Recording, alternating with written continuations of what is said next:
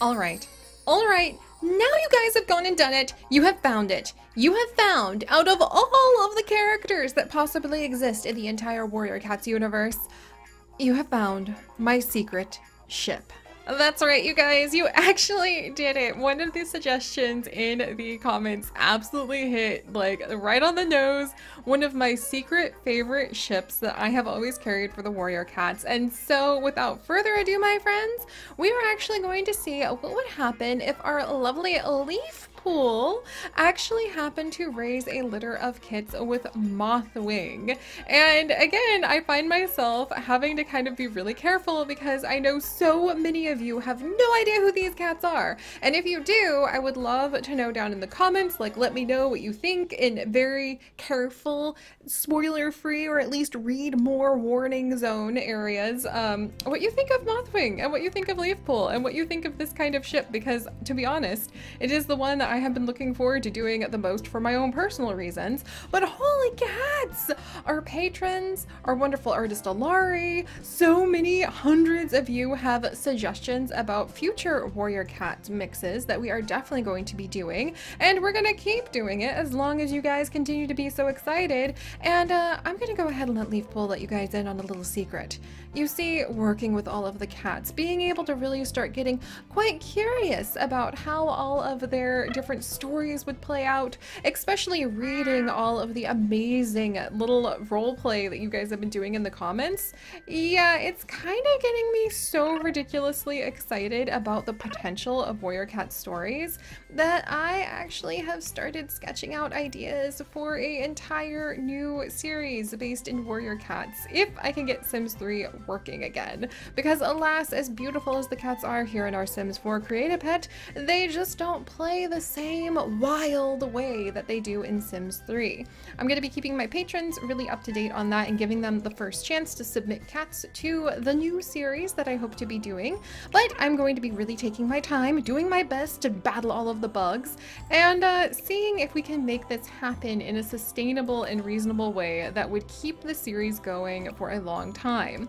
And until then, we absolutely need to keep this up. So keep the suggestions coming down in the comments, my friends, because I love seeing all of the different pairings that you guys have, and I hope you will forgive me about the fact that I cannot really talk because there's so many of you who are at different places in the book series about what I think about MOTHWING and about what I think about LEAFPOol. I really just have to kind of let that sit in mystery zone. Maybe I will be able to share it with the patrons. Maybe we can have some sort of secret special episodes or streams, but for now I will keep my lips sealed, and we're just gonna say that these two lovely ladies, and yes, they are both female cats, we're gonna say they just had a different path and fate, and they really grew closer together as time went on, and they realized, you know, I think there's really something special here between them. And we're gonna actually have a special story for these two, because instead of having kits themselves, I have always had this little daydream that maybe as they are walking along a river one day, they happen to stumble upon a bunch of lost kits. Kits who were perhaps thrown into the river by some terrible, awful two-leg, and they desperately leapt into the water. I could just imagine MOTHWING like paddling through the waves of the little river, trying her best to go ahead and grab the bag. I can just imagine LEAFPOol pulling the kits out and pushing on them to make sure the water comes out and that they start breathing again. Their desperation leading them to go ahead and become mothers to a litter of adopted kits. So this time, instead of seeing what their genetics, even though their genetics would be so beautiful, look like together, we're actually going to randomize 100% the kits that are born, and we are going to have these two raise them. Also, really quickly, before we dive into the story and I forget, just a huge shout out to ECB1996, who created this version of MOTHWING. I'm just using the one that's like at the top of the popular list to try to just go with it and as close to kind of the fun side of the official art as possible. And also the Crystal Shine, who created this beautiful version of LEAFPOol. There are so many other amazing versions of both of these cats out there, and if you guys continue to upload like versions of the Warrior Cats to the Sims 4 gallery, there's a good chance that it may actually show up in some of our future episodes doing these things. So keep it up, you guys. But alright, so We have leapt into the water, we have splashed through the waves, and we are going to be rescuing 6 little kits. So let's actually come in. We're gonna make a mixed breed, and these are gonna be our little mystery kits as we go ahead and have 2 unknown parents that they were plucked from. Oh, hello! Result in some new kittens! Oh my gosh, you guys, I'm so excited because they're gonna be so random. We should do this some more with some of our pairings. Maybe we'll start doing kind of a mix of adopted kits, and we'll also do a mix of genetic kits, because I think that could be a lot of fun. But this little one is friendly, affectionate, and lazy, and his name is actually going to be Flickertail as he gets older. Oh my gosh, I love his face. Okay, but we have to rescue all of his siblings. And actually, what we can do is we can make sure that these guys are genetically related by coming over, and we can make a sibling. So we could make another sibling. I want to just see, is that always going to make them be the exact same patterning though? Because that's not quite what we're looking for something a little bit more random. We're looking for something a little bit more random. All right. Then we're going to go ahead and we're going to pull out the next kit from the bag. Make sure that they don't get anything in their lungs that makes them weak. And we are going to welcome... Holy cats! Oh my gosh, you guys, look at this cat! This is so cool! Okay, we definitely need to have some more kittens like this. But this is a boy, and his name, according to the Warrior Cats random generator, is going to be Prickleheart. What? What? Why does he look so cool? Why is his name so epic? He is a skittish and spoiled kit who's also very talkative. So it sounds like he's a little jumpy, he's a little spoiled, but he has a lot to say. We're gonna have to see what his story roles are going to be when he grows up. All right, let's go ahead, rescue the next kit. Twing's probably like exhausted from all of the swimming. Oh my gosh, Leafpool, you would have such cute kids. Maybe we'll have to go ahead and have StarClan bless these two with some genetic kits after all, because they're so cute. Oh, hello! And right over here we have a little girl. Oh, she looks so different from her brothers. She is a prowler who is also going to grow up quite spoiled and very curious, and her name is going to be Olive Poppy. Oh, what a cute name! I can't wait to see what her story is going to be too. Oh, I love how we have such a variety with these kits. All right, let me go ahead and pull up some fresh little kit that's going to be born. All right, and this one is going to be so cute! Oh my gosh! I cannot believe how cute these kits are. Okay, we are definitely going to have to start doing mixes of like adopted kits and genetic kits because you get such variety here. This is going to be, excuse me, Heather. So Heather Shine, and she is a territorial, playful, frisky kit who is such a beautiful tortoiseshell, a proper tortoiseshell with the full body tortoiseshell patterning this time. Oh my goodness. These little kits, I wonder if they're like all related. One from another. And there was just some evil person who was like, rather than spay and neuter my cats, I'm just gonna yeet them into the water. I don't think so. And a daughter, a blind daughter. Oh, she's so pretty. Oh my gosh, you guys, we're gonna have to do more adopted kits. This is so gorgeous. I just feel the creativity, the curiosity about their stories just overwhelming me and making me so excited right now. I had no idea they could be so pretty. Oh, when we get our Sims 3 Warrior Cat series going again, we're gonna need to add in a lot of random genetics and just like stray kits and cats, especially because I have a feeling the world is going to be even more dangerous than it has ever been before, and we might need to keep quite a broad cast of characters.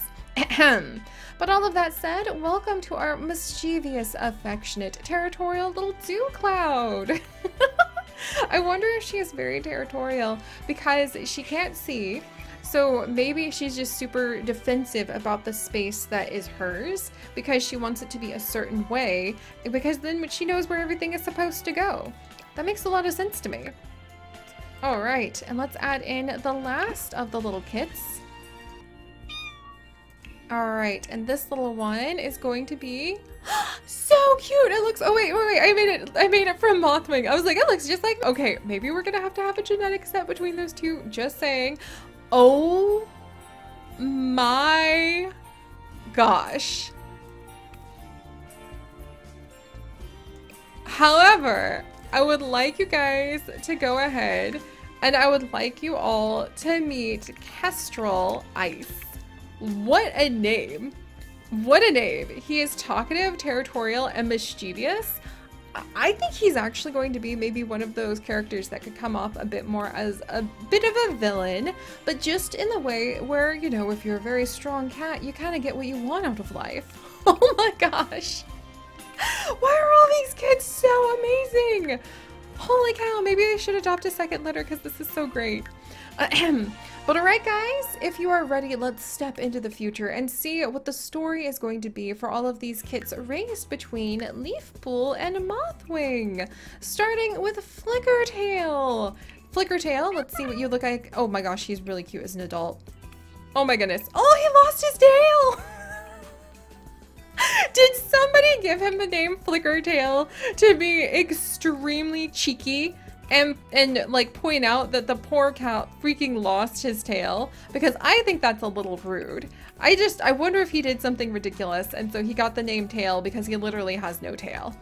All right, his story is definitely going to be one of mysteries. Let me grab the Dice of Destiny, and we're gonna move really quickly down the lineage here, and we're gonna see.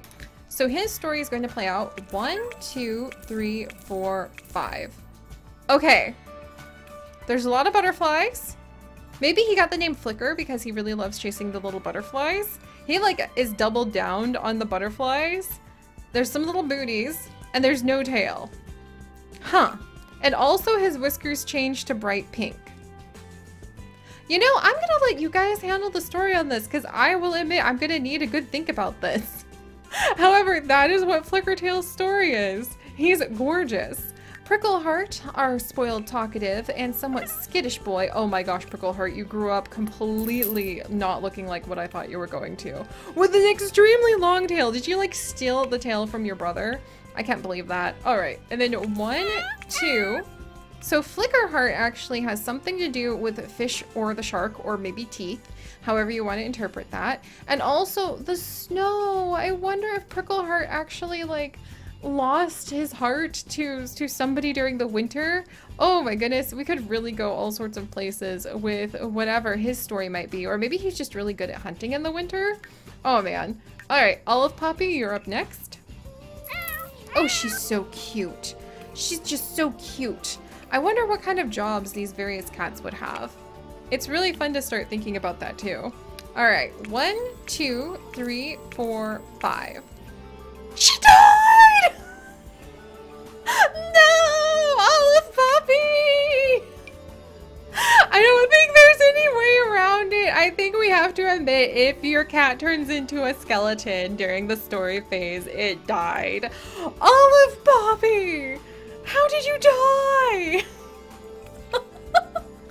Okay, that's sad, but it happened. I would love to know your guys' thoughts on that. I've kind of got to sit with that for a minute. This is really getting dramatic. I don't know how this is gonna go. Heather Shine, are you gonna be okay? Heather Shine, you're beautiful. You lost your tail as well. Oh my gosh. So she also lost her tail to some sort of event. Are we gonna lose her too? 1, 2, 3, 4, 5, 6. No, we just have something to do with fish and maybe something to do with leadership or formality because she has a little bow tie. I feel kind of weak with relief because I can't believe her sister died, you guys. Oh my gosh. And then we have Dew Cloud, and she's actually going to go ahead and grow up. She is still a blind cat. She also lost her tail. You should see me tilting my head right now. Maybe these kittens, maybe something horrible happened to their tails before they got thrown in the river. I can't go there. That's too dark right now. Oh my gosh. Oh, Dew Cloud. But I think it's probably true. I think she likes naps. She just got the cutest little outfit for nap times.